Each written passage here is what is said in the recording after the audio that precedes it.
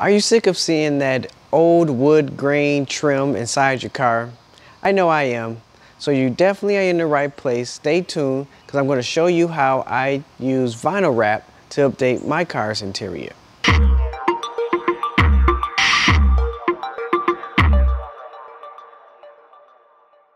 What's going on, guys? Welcome to another episode of Drive Talk Cars. If this is your first time here and you want to learn how to save money on doing your own car maintenance, mods, and other car related stuff, start now by clicking that subscribe button and the notification bell. That way you won't miss anything.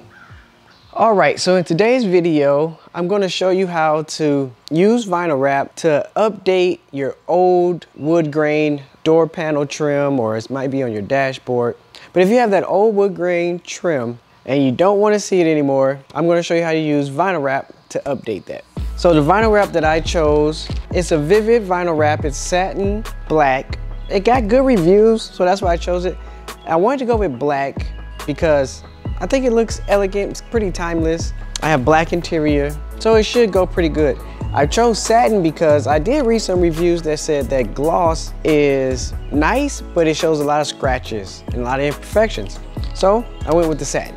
This is a 6 foot by 5 foot roll. It might be a little excessive, it might not be, but I chose this because I wanted to make sure that I had enough to cover the trim pieces in one piece, as well as if I mess up. It comes in various sizes, but this is the roll that I chose.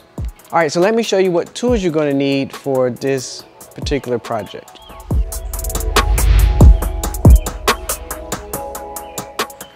All right, so the first thing we have here is a kit, vinyl wrap kit that I got off of Amazon. The link is down below in the description. And in this kit, there is a blade, a squeegee. One side's hard, the other side has like a vinyl cover on it. The other thing is a cutter, if you're like cutting off long sheets of the vinyl wrap. Then there's another tuck tool, some extra razor blades, and another tool you can use for tucking the vinyl wrap into the cracks and gaps. Next, we have a prep spray. This is used to remove any contaminants or any type of grease or wax or anything that may be on wood trim. All right, and lastly, you have a heating gun. The heating gun will be used to heat up the vinyl wrap, and when you heat up the vinyl wrap, it becomes pliable and a little bit more flexible, so you can stuff it into the gaps and creases, as well as you can pull it and stretch it around corners. That way it'll have a little bit more bite and grip onto the surface. And that's the tools that you need. All right, so the first thing we're gonna do is prep the car by cleaning the trim and getting all contaminants off of there. So that's the first step.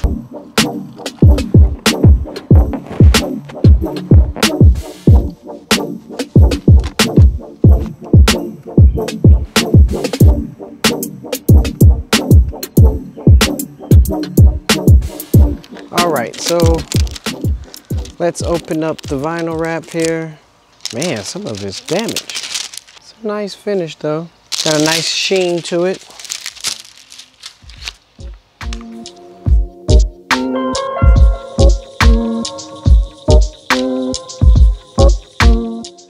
Part I'm going to cut off enough to cover it and some.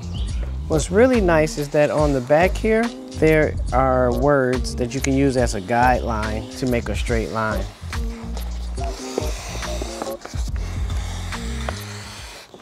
All right, so what I'm going to do now is make sure that I have enough coverage over this piece here.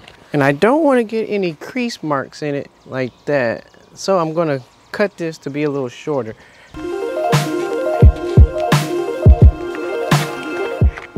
So there you go. So peel off the back and put it on.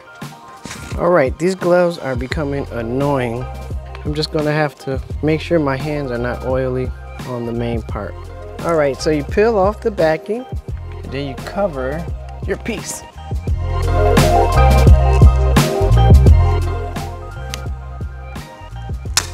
Got little air channels in it so you can pick it up like I've been doing here and reposition it. So I'm just trying to get it over all the surface nice and smooth. By having that air channel in it, it's basically like little canals that's in the back of the film. and it allows for the air to come through so you don't get bubbles or pockets of air that are trapped. So now here I have a curve. So I need to make sure that I get it all the way on here so it doesn't come apart. All right, so right here, we're gonna use our heating gun and we're gonna just heat up this a little bit so we can kind of pull it and let it grip. So you can see it's kind of firm right now. Once you put a little heat on it, it becomes more flexible. You don't want to put too much heat because then you'll melt it. But you can see it's a little bit more pliable. I'm just going to use my finger to outline, pulling a little bit. All right, so it looks like I need to do a relief cut right here. And that's just gonna alleviate some of this tension on it. A little bit more heat.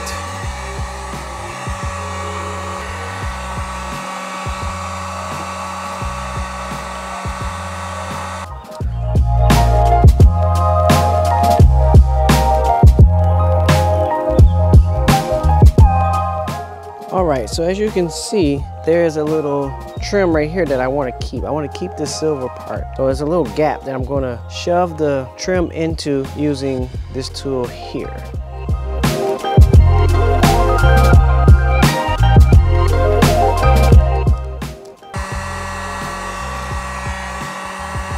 See how when the heat hits it, it kind of flops over because it's getting soft. And that's when I'm just going to stuff it into that crevice.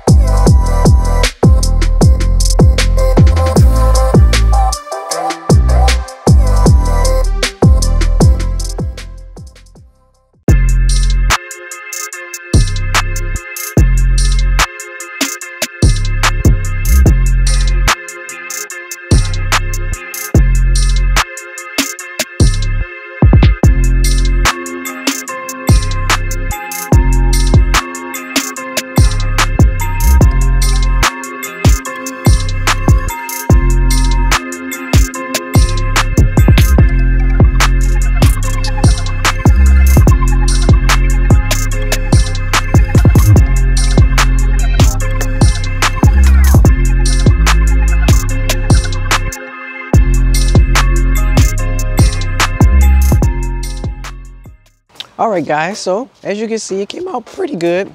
A few hiccups here and there, especially in the corners.